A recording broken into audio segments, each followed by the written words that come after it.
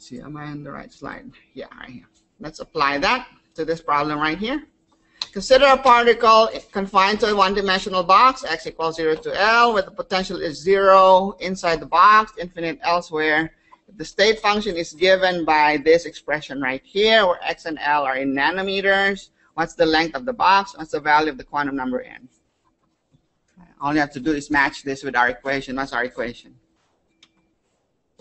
Psi equals square root of 2 over L psi and pi x over L, right?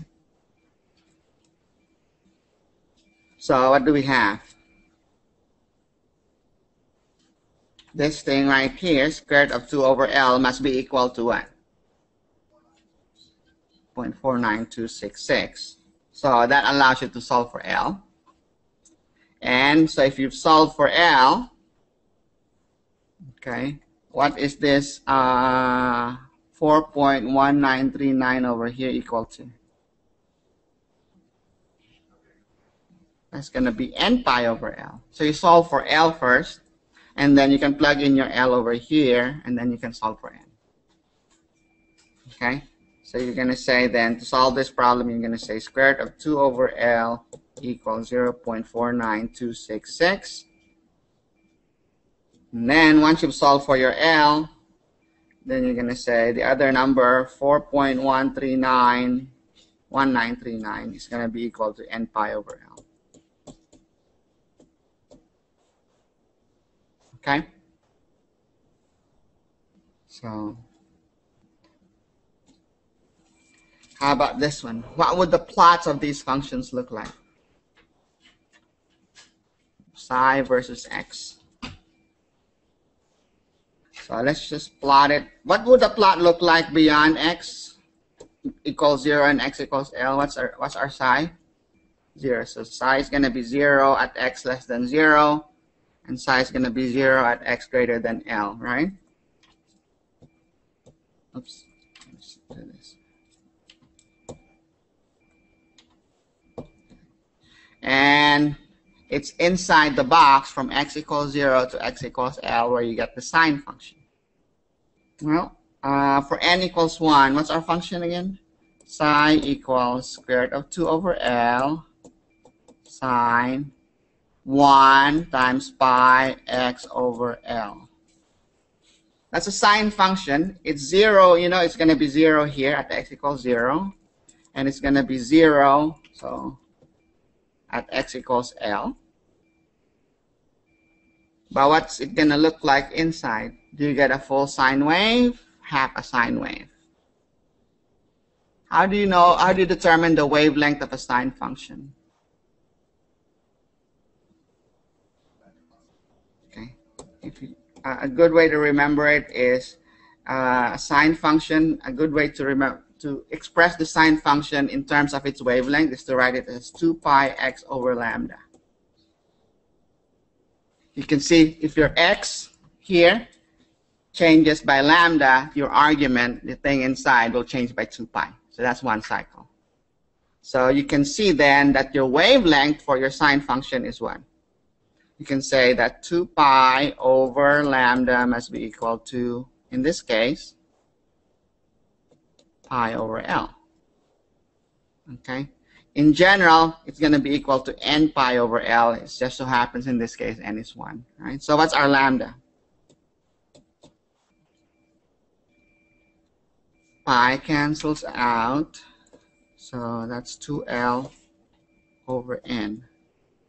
So for n equals 1, what's our lambda? Okay, when n equals 1, lambda equals 2L. So for n equals 1, what would your sine function look like? Okay, 0 to L. The wavelength is 2L, right? So if this is 2L, our sine function is going to look like this. Okay. And why am I putting dashed lines, a dashed curve outside x equals L? Because that sine function is only applicable within the box, right, from 0 to L. So that's your sine function. What's the magnitude? What's the maximum value for sine? function? Sine goes from +1 to -1, right? But since we're multiplying it by square root of 2 over L, okay, so if you plot this, if this is your psi right here, what is this value right here? This is going to be equal to square root of 2 over L. And where does that peak occur? Halfway at L over 2. Okay, so psi has a maximum value at L over 2. So that's for n equals 1. What would it be for n equals 2?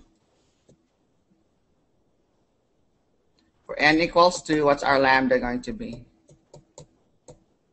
2L over n. Our lambda is going to be L. So what would our plot look like? From x equals 0 to x equals L, psi would be 1 full sine wave. So it's going to be, right, so maximum value is what?